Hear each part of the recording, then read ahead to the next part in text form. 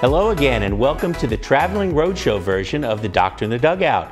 I'm your host, Dr. Alan Beyer, and I'm thrilled to be joined today by Dr. Jonathan Kaplan, one of our newer associates at Hoag Orthopedic Institute, a foot and ankle specialist. John, thanks so much for being here with us today. Thank you for having me. Well, I think that you talk about a topic, your expertise is in a topic that I think so fits the viewership that we have down here, which I like to call it the agony of defeat. Because foot and ankle problems just seem to be a lot of people here golf. There's probably more rounds of golf played on the golf course down here than any other course I can think of in Southern California. People's feet tend to hurt when they walk 18 holes or even if they ride 18 holes. Tell us a little bit about the most common things that you're seeing in your practice in terms of especially foot problems in a more senior tilted population, people in their 50s and above. Of course. So we're seeing a lot of patients with bunions and activity-related pain with shoe wear, particularly when they're active.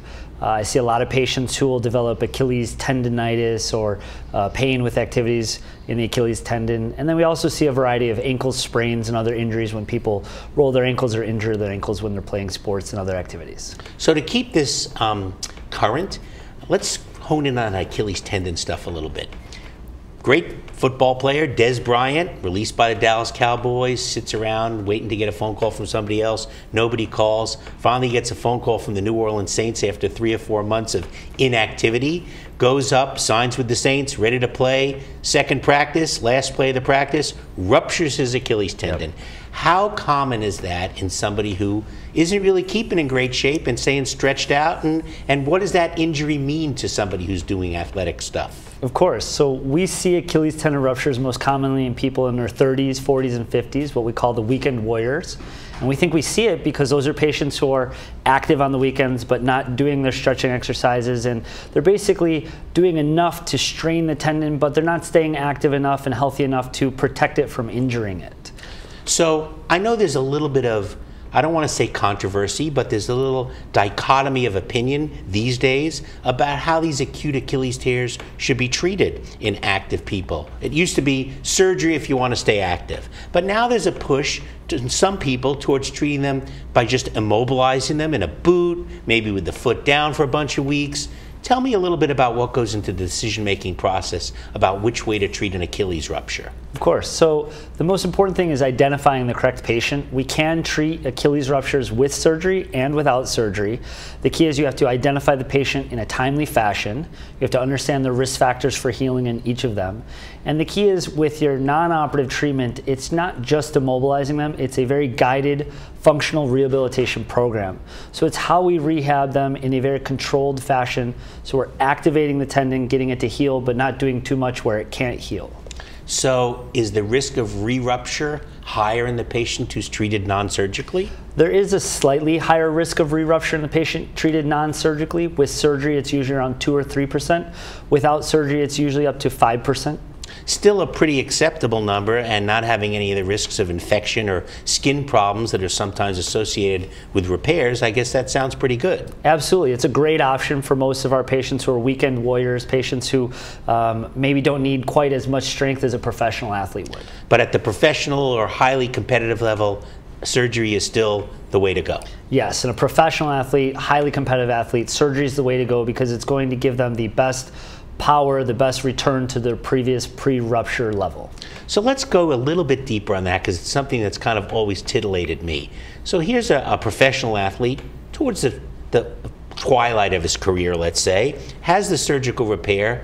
He's going to lose a little bit in terms of his vertical leap and things like that, isn't he? Yes, he is. So that's what happened to Kobe also, as a matter of fact. Absolutely. You never come back as the same player. You're not going to come back with the same explosive power, the same jump and function that you have with the Achilles. At the same time, we know that many athletes can come back to a close to previous fitness level. And so a lot of athletes can still get some time back in a few years of the rupture, but usually they're not the same player.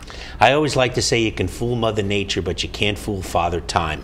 Absolutely. So now let's go to something that affects a lot more people in and around us, which is bunions. I know you're doing some really groundbreaking work in terms of minimally invasive surgery to repair bunion deformities. Tell us a little bit about that. Yeah, so it's really exciting. It's this new innovative technology that allows us to correct bunions through a series of what we call keyhole incisions, which are 1 to 2 millimeter wide incisions, maybe the size of a pea.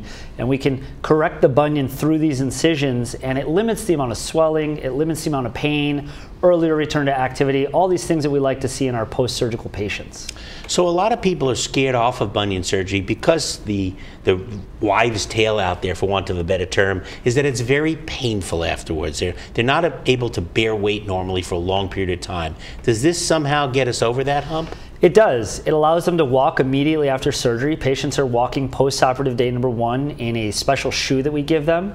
Their pain is substantially reduced because we're not making as large of incisions and affecting the soft tissues. And we found that they're getting back to activities quicker and back to life quicker, which is great for our patients.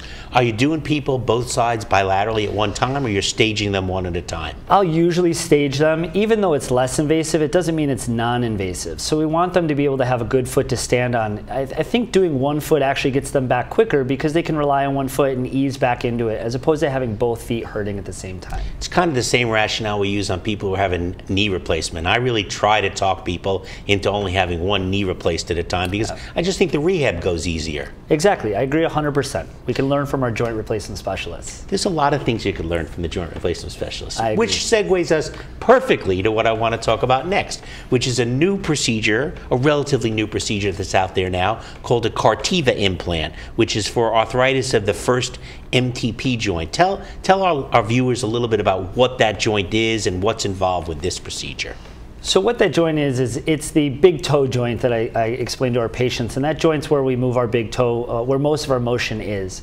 And traditionally, when patients get advanced arthritis in that big toe joint, the only option was to fuse it, but that wasn't ideal because they'd lose motion, it'd be a longer recovery. Some of the activities that we like to do in Southern California aren't feasible with a big toe fusion. And so the Cartiva really allows us to go in and kind of clean up the joint, and we put this implant in there that acts almost like a bumper. It allows smooth gliding, allows decreased inflammation, decreased pain, and an earlier return to activity, and it has a shorter recovery. And they keep their motion of that joint. They do. They keep their motion. They may have a slight improvement in motion, but I also try to emphasize that they don't get normal motion back because they've already developed some stiffening, but they do keep the motion they have, and they even get a little bit better.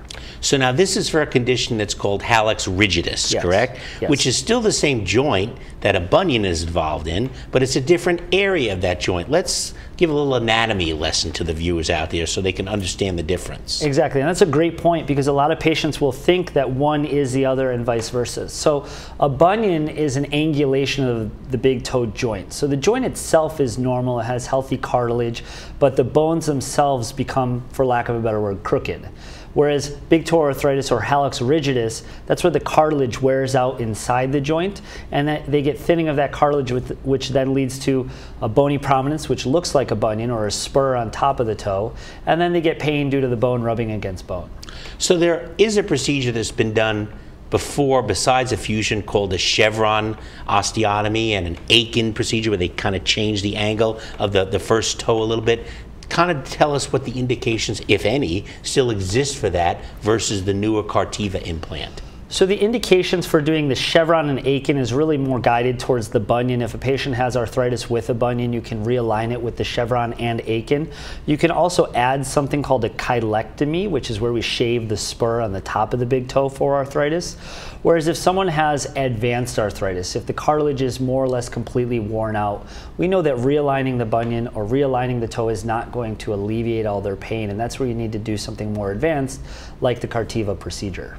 So one thing that I know our female viewers are going to want to know, after you have these kinds of procedures, when can you go back to wearing high heels? Of course. So with the Cartiva procedure, if we're doing that alone, patients can go back to high heels usually 1 month or after surgery.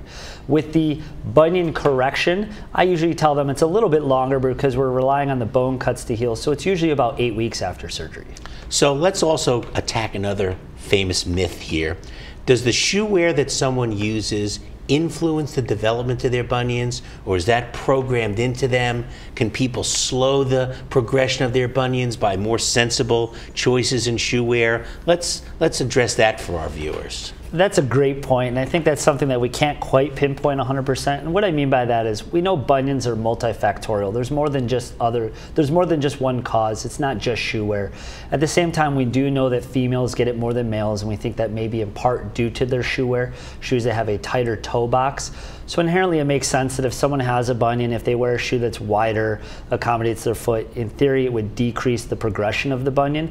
At the same time, there's plenty of people that get bunions who've never worn high heels in their life, and vice versa, plenty of people who've worn high heels their whole life and don't develop a bunion. So it was one of those things that we just don't know. We just don't know.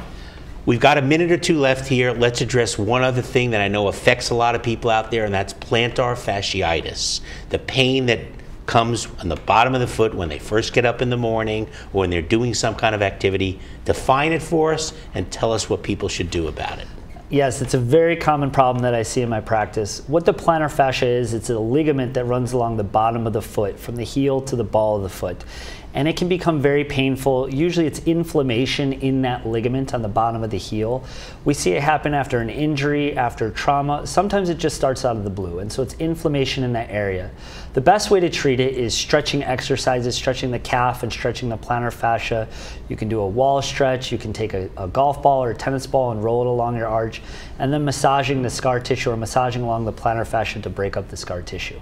Frozen water bottle is another one that I know a lot of people use as well to do that stretching. A great one. Well, thanks so much for being here with us today. You've really opened everybody's eyes about some of these common problems that involve foot and ankle. People can obviously find out more about you from our website at orthopedichospital.com, the Hoag Orthopedic Institute website. Thanks for taking time out of your busy day. We'll be back again soon with another topic in the world of orthopedics. You're listening to Dr. Alan Beyer, or viewing Dr. Alan Beyer, your doctor in the dugout. Stay tuned. We'll be back soon.